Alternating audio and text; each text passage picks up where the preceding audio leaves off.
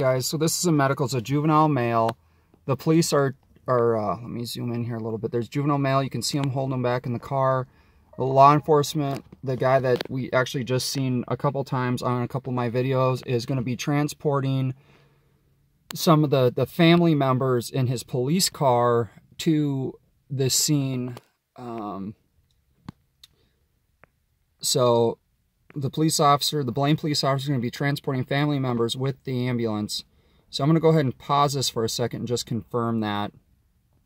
So guys, yep, the officer is transporting family members with the little child that is just loaded up into the ambulance. So that's one thing I don't think a lot of people see, is that's what the officer is doing. I just confirmed that with the CSO that's parked in front of me. So I will give a big thumbs up to Blaine for doing that. They could have said no, and they could have not transported the family.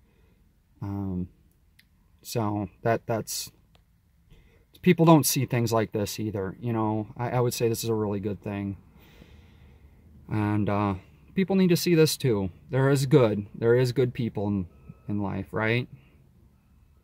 So Jason with Minnesota News Now out.